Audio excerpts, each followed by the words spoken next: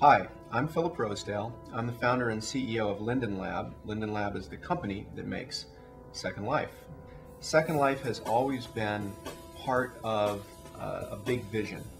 The very strong vision that I had was to reimagine the world, to recreate the world inside a computer, and by doing that, we might be able to make it a little bit better, different in ways that for us as people would be more appealing. When I started Linden Lab, I had already been a successful technology executive and had actually made some money being part of Real Networks, one of the early internet companies. But it was still extremely difficult for Second Life to come to life as a business. And so even as a visionary with a little bit of money and a lot of experience, I still wasn't able to get Second Life happening in 1999, 2000, until I met Mitch Kapor.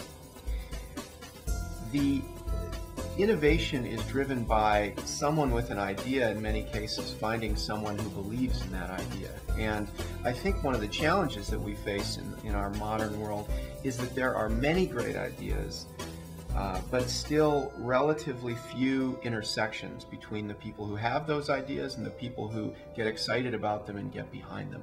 For myself and for Mitch, that was what happened. We found each other. We were lucky enough to find each other through working together at Real Networks and then later sharing ideas about what Second Life could be and could become.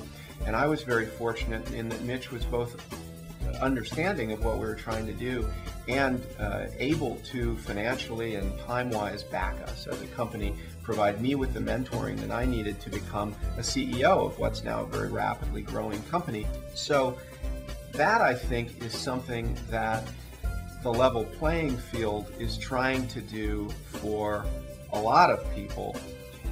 Take that idea of intersecting great ideas with the people who can support those ideas and make them work, the thing that happened with Mitch and I, and extending that to a much broader community of people to have access to that same experience, that experience of turning innovation into something. What are the parallels between Second Life and the Level Playing Field Institute? Well, Second Life has always been fundamentally a tearing down of many of the barriers around innovation, entrepreneurship, and creative production.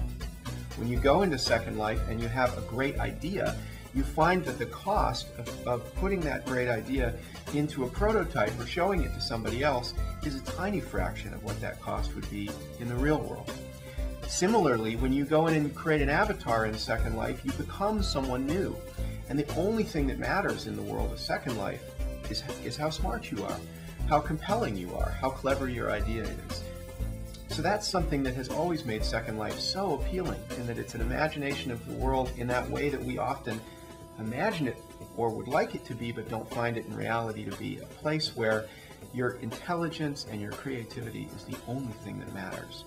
Second Life is making that happen, and I think that the Level Playing Field Institute is trying to make that happen in a way that touches real lives and has an effect very similar to what we're trying to do in the virtual world. I think that what we see happening in Second Life today also suggests the kind of future that the Level Playing Field can help to bring into existence. In Second Life today, you've got a clothing industry that's millions of dollars a month. That industry actually nowadays has big clothing manufacturers in it, the big name brands that you hear about and wear every day.